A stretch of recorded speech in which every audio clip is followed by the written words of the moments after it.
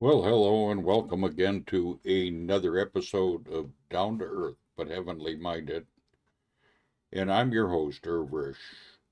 And as we continue on with our series, short articles on the lessons on the church, today we're going to be looking at an article entitled Christ Loved the Church. So with that said, let's go. Lessons on the Church, Christ Loved the Church, by Daniel C. Snaddon. Christ loved the church and gave himself for it, Ephesians 5 verse 25. This truth is further exemplified in parabolic language in Matthew 13 verses 45 to 46. Verse 44 describes the treasure hid in a field. Individual aspect of the church. Verse 45 to 46, it is the pearl of great price. Collective aspect of the church. The merchant man, who is typical of Christ, sold all that he had, and bought this pearl and the treasure. The Lord Christ in the fullest sense gave all that he had, he gave himself. See verse 25. That he might sanctify and cleanse it with the washing of water by the word. That he might present it to himself a glorious church, not having spot or wrinkle, or any such thing, but that it should be holy and without blemish.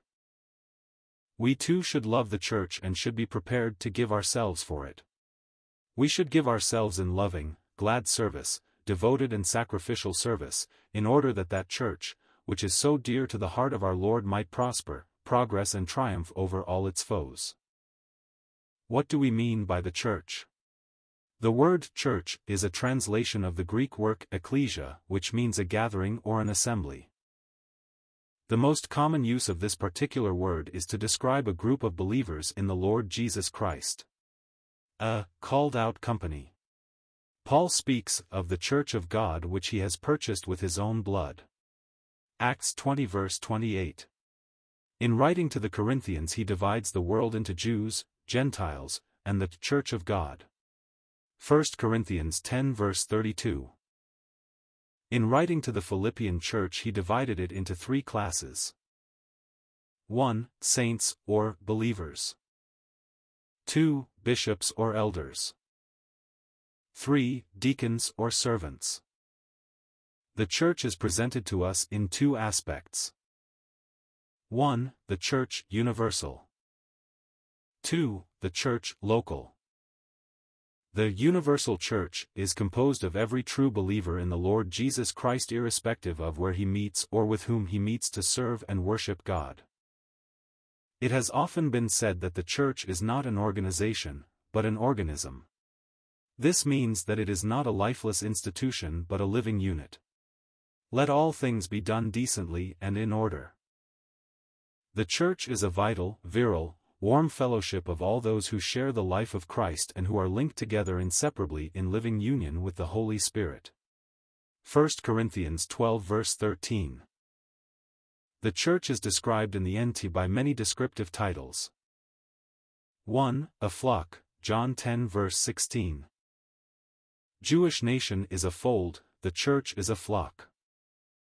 This simile of the flock brings the thought of a group of Christians living together under the loving care of the Good Shepherd, hearing his voice and following him. 2. God's husbandry, 1 Corinthians 3 verse 9. The church is God's garden. It is his purpose to raise fruit for his glory. Fruit-bearing, John 15.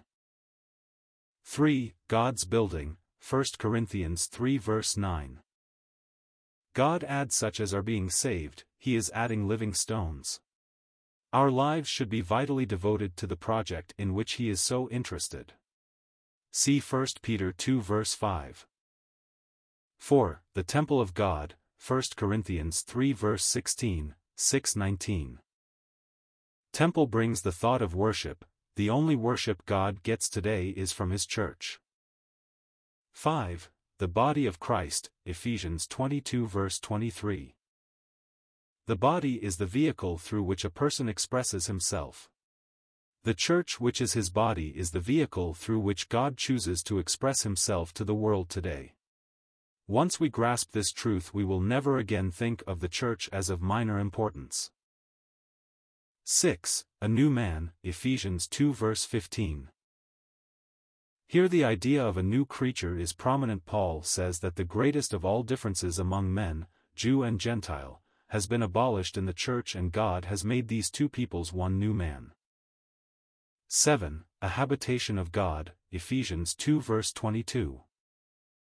This expression conveys the truth that God now dwells in the church rather than in the material tabernacle or temple as in the Old Testament. 8. The bride of Christ, Ephesians 25 verse 27, 1 Corinthians 11 verse 2. He bought her.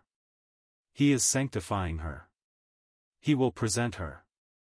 This view brings into prominence the idea of affection and love.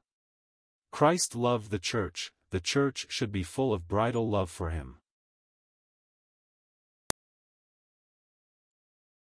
The end.